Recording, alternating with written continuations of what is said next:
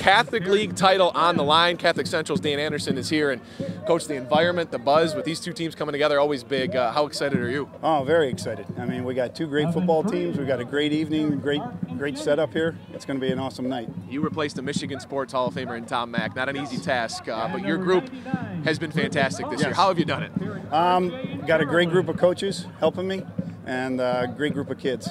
When they came to you and said, "Hey, this is your job," what was your response? Oh, I was just ecstatic. You know, it was awesome to. And you said replace Tom. You can't replace a legend. You know, you hope you can carry on his traditions.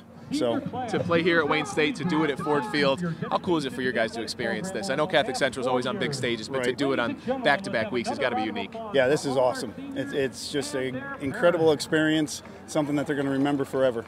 Best of luck to you tonight. Thanks so much for joining us. Good luck out there. All right, we'll have highlights of this one at 11 o'clock. And, of course, John Harrington, as Casey told us earlier in the newscast, going for the record total of wins in the state of Michigan, trying to top Alfred Casa. We'll be live here throughout the night. Reporting live, Brett Galli, 7 Action Sports.